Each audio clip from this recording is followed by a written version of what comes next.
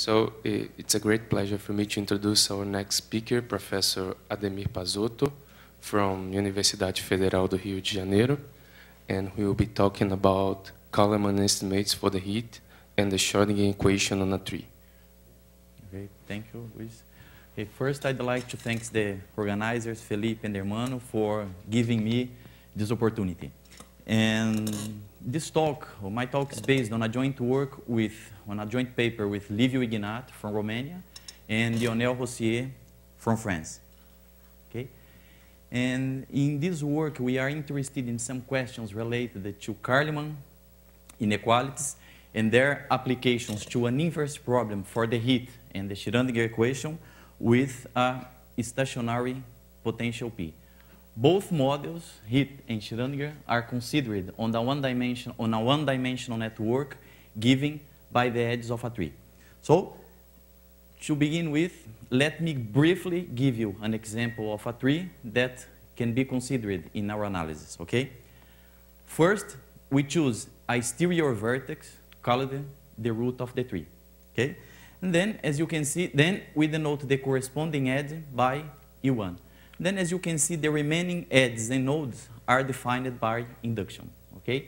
And here, in our analysis, we consider two sets of vertices, okay? The interior vertex and the exterior ones, okay?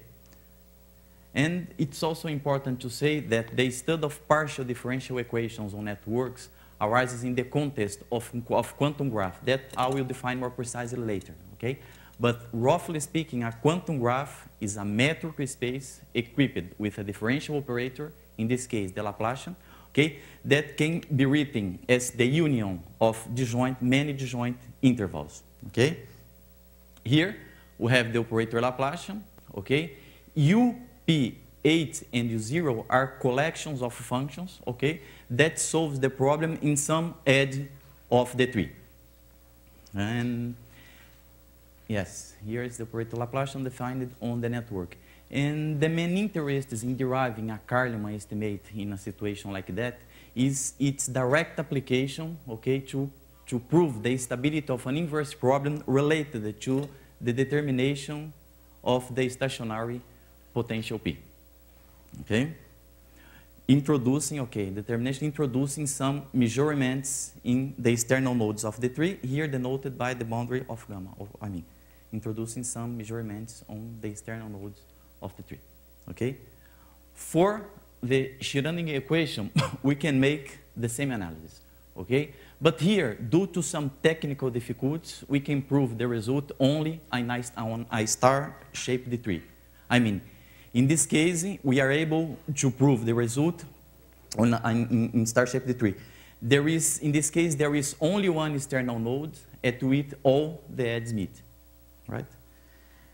And both systems are closed with some coupling continuity condition that I will define later, okay? So, as I told you, here we are strongly motivated by the study of an inverse problem related to the determination of the stationary potential P. And in general, that kind of problem relies on the proof of an inequality involving two solutions associated to two different potentials. More precisely, okay? If you denoted by UP and UQ the solutions associated to the potentials P and Q, okay? By means of Kalman inequalities, we can derive an inequality like this one, okay? Where C is a positive constant and E denotes the set of all stereo vertex of gamma, okay? And I say that the result is obtained under some classical conditions in the sense that the conditions I'm referring here were introduced before for the study of some related problems on a bounded domain. Okay?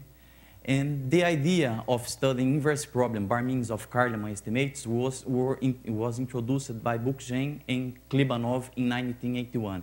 In fact, since then, there has been many works that use the same methodology. Okay?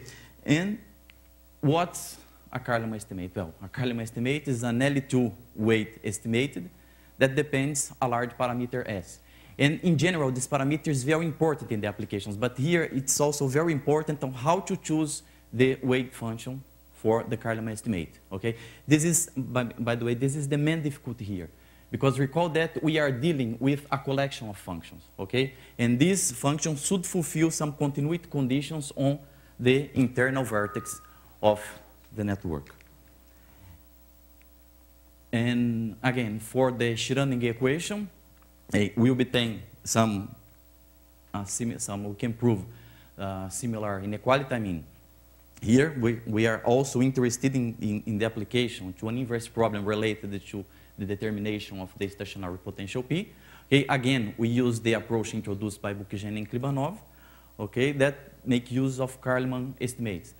But here we have problem to control some bad term related to the internal nodes of the tree.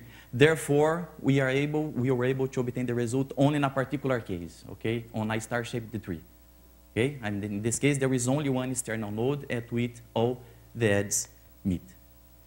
Okay, and okay, many other works use the same strategy. Okay, to study the study of Carlman estimate of inverse problem by means of Carlman estimate, and a complete list is too long to be given here. Therefore, just to make some connections, I should mention some works, okay, related to the study of inverse problems on a network.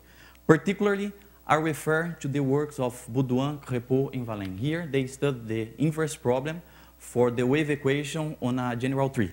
But they also present quite a nice complete review on the state of art on this subject. Okay? And, well, just to fix the notation before going into the main questions of the paper, of this work, I recall some basic facts regarding quantum graph. Well, what's a quantum graph? It's a metric space equipped with a differential operator, okay? And equipped with the differential operator that can be written as the union of finitely many intervals. In this case, these intervals are compact, okay? And any two of these intervals are disjoint or they intersect only at one of their endpoints. Okay, and quantum graphs, okay, this is not only there is several applications, but quantum graphs appears as simplified mathematical models when we consider the propagation of waves of different nature.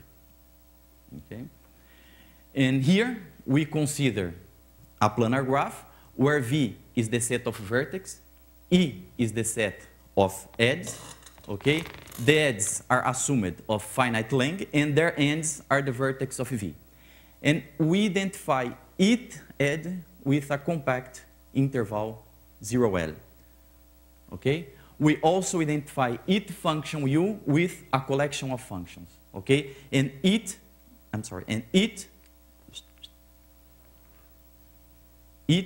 UE, okay, in the collection is defined on a corresponding compact interval. And you say that a function U is continuous if and only if it is continuous at the vertex of gamma, and each UE that appears here in the collection are continuous in the corresponding compact set. Okay? So, in this context, we can define the LP spaces. I mean, it is the set of all functions in LP, all functions that belongs to LP for all edge E. We can also define the corresponding Sobolev spaces, and here H10 is the set of all functions in H1 that vanishes at all exterior vertex of the network. And using or following the ideas introduced by Cataneu, we can also define the operator Laplacian on the network. Okay? And here, the idea is to introduce all vertex conditions that makes the operator self-adjoint, for example. And one of the most standard types of such boundary conditions are the so-called Kirchhoff conditions. Okay? And here, the sum is taken over all edges that contains the vertex V. So, under these conditions, we can define a linear, unbounded, self-adjoint, and dissipative operator in L2. Okay? Okay, for more information on this topic, I refer to these very nice papers of Exner and Cushman.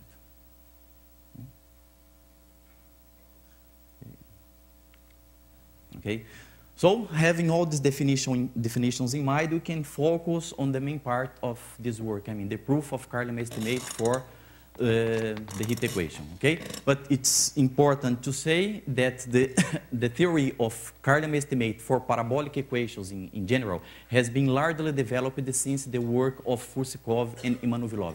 In fact, since Fursikov, yes. And it has been applied to many different situations. And again, a complete list is too long to be given here. Therefore, okay, I refer to this review paper of Masashiro Yamamoto, okay, where he presents a very good, represent a good review on the state of art until 2009. Okay, here. In our work to obtain our main theorem, I think the proof of the Carlem estimate for the heat equation, we follow some ideas introduced by Lionel Rossier and Binjun Zhang for the study of null controllability for the complex Ginzburg-Landau equation. Okay. And our Carleman estimates, we derive the 4 functions in the space Z. We consider some regular functions that fulfill conditions 1, 2, and 3. Okay. Condition 1 is related to some continuity conditions, condition at the internal nodes of the tree. Second condition is related to Kirchhoff condition. Okay, this condition allows us to give a precise definition of the Laplacian on the network. And we also assume that the function vanishes in all external vertex of the tree. Okay. We can also, we also introduce some weight functions that will play a very important role in our Carlem estimate. So observe that psi, phi, and theta depends on psi. Okay. In some sense, we can say that this kind of weight function is classical when one is interested in the study of Carlem estimate for parabolic equations. Okay? And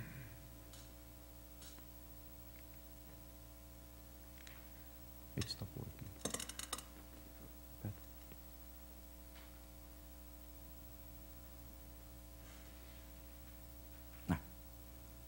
Okay, thank you. To introduce our main theorem. Okay. Okay, this is our main theorem. Okay, it's a real piece of cake. Okay, in fact, we proved that there exists a weight function psi defined on gamma such that, and 2 parameters s and lambda such that for s and lambda sufficiently large, okay, this inequality holds for all function q in the space Z. Okay, first observe that we obtain the inequality here, the Carlem estimate with positive sign.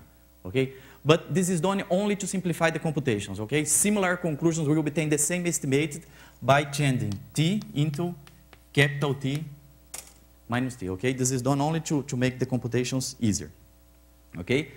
Observe that here we introduce 2 parameters, s and lambda. And in general, only 1 parameter is sufficient to derive a Carlem estimate in dimension 1. But it was done only to simplify the construction of the wave function. I told you this is the main difficulty of the work, okay? And observe that theta and psi appears here, okay? This is the wave functions that were introduced before, okay? The proof of these inequalities is rather technical. I will avoid the technicalities, but I'm going to show you only one of the main points of the proof. The part of the proof in which we are forced to choose the wave function, okay? So first, we consider the operator P and the weighted function phi that was introduced later, okay? Then, for all function Q in the space Z and any positive S, we make a change of variable, okay, and you compute W.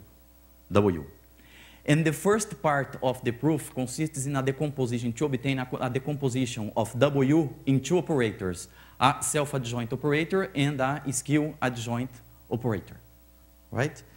And we are interested in deriving an inequality in L2, a weighted inequality in L2. So the next thing to do is to take the L2 norm of W and apply the parallelogram rule. Okay? And so the norm of M1 and M2 does not bring any problem to our computation. So the next steps of the theorem are devoted to estimate the terms in blue. Okay? If you read the papers of Fusikov, Novilov, Yamamoto, and many other papers, you will see that the people follow the same approach. I mean, there is nothing new at that point of the proof, okay, except the decomposition of the operator W except for the decomposition of W in two operators, M1 and M2. Okay? So, as I told you, the rest of the proof are devoted to estimate these terms. So, and the first thing to do is an exact computation of the product of M1 and M2. And in this case, we use a direct method in the sense that it is based only on integration by parts and a suitable grouping of the terms according to the parameter that appears in the inequality. Okay? Nothing else. Okay? But here, when we do that, some bad terms appear. Some terms related to the internal nodes of the network. Okay? Due to some integration by parts. And we are forced to choose the wave function. Okay? Even in this case, okay, we can take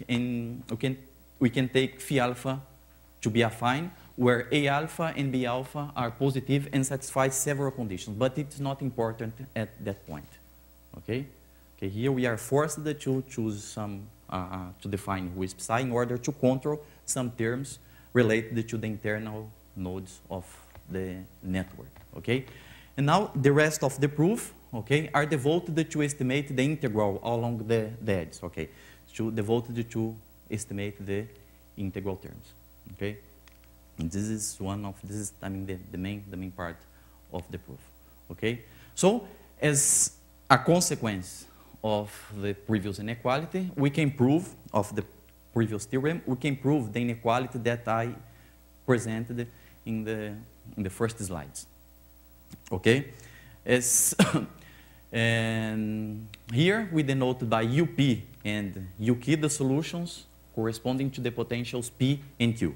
Okay? The constant C that appears here depends on R, depends on M, and depends also on the time derivative of U in the norm, the L infinite norm of the time derivative of the solution, L infinite norm of UT.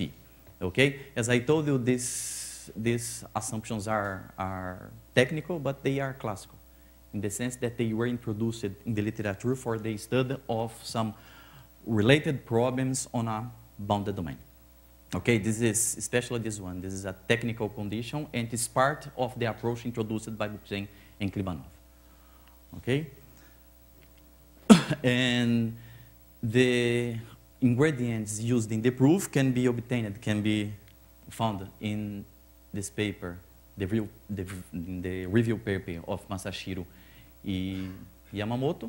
And the idea is the following, okay? We consider the two solutions, WP and WQ, and then you take the difference, okay?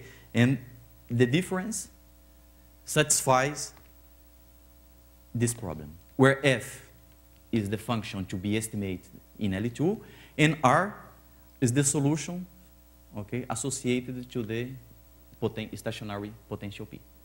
Okay? Now, we differentiate the equation with respect to T, and we apply the Carlin estimatum for UT instead of U. Okay? We apply this is what we obtain when we apply the Carlin estimate for UT. Okay? And then, when we derive the equation with respect to T, we have to rewrite the terms that appears on the right-hand side of the equation, okay? But this idea is the same. And then the second step, we replace here the terms that appears on the right-hand side of the equation, okay? And we end up with this estimate. Okay? Okay? And the application of the Carlman estimate finishes here. Okay? In fact, all we need is that these terms, these three terms, are less than this one. Okay? The application of the Carlman estimate. Here you take the difference. Okay? The difference satisfies some boundary value problem. Okay? We differentiate and apply the Carlman estimate for UT. Okay? This is all we need. Okay? So, to conclude the proof, we first have to prove this inequality, and it is obtained thanks to the assumptions that appears in the statement of the theorem. By the way, here we have to choose T0, that T0 that appears, we have to take T0 equal capital T over 2. Okay? And the wave function that appears in the inequality should attain the maximum at T0 over 2. This is also a trick, and it's part of the approach introduced by Bookjen and Klibanov. Okay? The wave function that appears in the inequality should attain the maximum at T over 2. Okay? So the second inequality is just replacement and the application of Holder inequality. And here we have also a technical trick. Okay? We have to choose to write this term as a derivative in time. Okay? Then we exchange the derivative in the integral, we compute the derivative and apply Holder inequality. Okay? This is done only to introduce the terms that appears on the left-hand side of the Carlman estimate. Okay? And then we appears the Carlman estimate, we appears the previous inequality, and we end up with this estimate. Okay? And now we take S sufficiently large, and the rest of the proof we bring. We take S sufficiently large, we bring the terms for the left-hand side of the inequality, and the rest of the proof is devoted to play with the exponential and the weighted function. Okay? But this is the main steps of the proof. Okay? And for the Schrödinger equation, we can obtain the same result, and this is the initial boundary value problem that you have to consider to derive the Carlman estimate. The first condition is related to the continuity condition at the external node. Okay, this condition is related to the Kirchhoff condition. With this condition, we can define the operator Laplacian on the network. And here we will also assume that the function vanishes in all exterior vertex of the network. Okay, again, there is a long list of reference for Carlman estimates for the Schrödinger equation. Okay, here this list of authors, of course, is not complete. Just mention the authors who we have consulted when the work was in progress. Okay, but to obtain the result, we follow some ideas introduced by Mercado, Osses, and Lionel Roussier, when they were interested in deriving some Carlman estimate for the Schrödinger equation on a bounded domain in dimension 2. Okay? Again, the Carlman estimate will be derived for the function Q for the functions Q in the space Z, and they are also regular functions that fulfill the previous boundary conditions. Okay? The wave functions are essentially the same. It's for specialists in Carlman for both models. It's a little bit strange, but here we can consider basically the same wave function. In this case, we can even take phi alpha to be affine again. But here the problem is much more difficult in the sense that we have to derive a family of weighted functions. Okay? But even in this case, we have some problems to control some terms related to the external nodes, and therefore the result was obtained only in a particular case, on a star-shaped tree. In this case, there is only one external node at which all the edges meet, right? Okay, this is our main theorem, okay, related to the Schrödinger equation. In fact, we proved that there exists a family of weighted functions, and again, two parameters, S and lambda, such that for when S and lambda are sufficiently large, we obtain that this inequality holds for all function Q at the space Z. Right? And as a consequence, as a direct application of the Carlman inequality, we can prove the second inequality that I introduced in the first slides. Again, the result is obtained under some technical, very technical conditions, but in some sense classical. Okay? Classical, that, as I told you, in the sense that were introduced for the study of related problems on a bounded domain. Okay? Here, again, UP and UQ denote the solutions associated to the potentials P and Q. Okay? The constant C depends on capital R, small r, and depends also on the time derivative, the norm of the time derivative of the solution in L infinite of space and time. Okay? And to finish, I'd like to mention some open problems, and for specialists in inverse problem, this is maybe the first question, see if it's possible to reduce the number of measurements at the boundary. Okay? The second problem is related to the surrounding equation. We don't know how to extend the result for a general tree. Okay? And another interesting question is whether we can obtain similar result with more general coupling conditions. Okay? Not only the Kirchhoff conditions. Okay? So that's all. Thank you very much for your attention.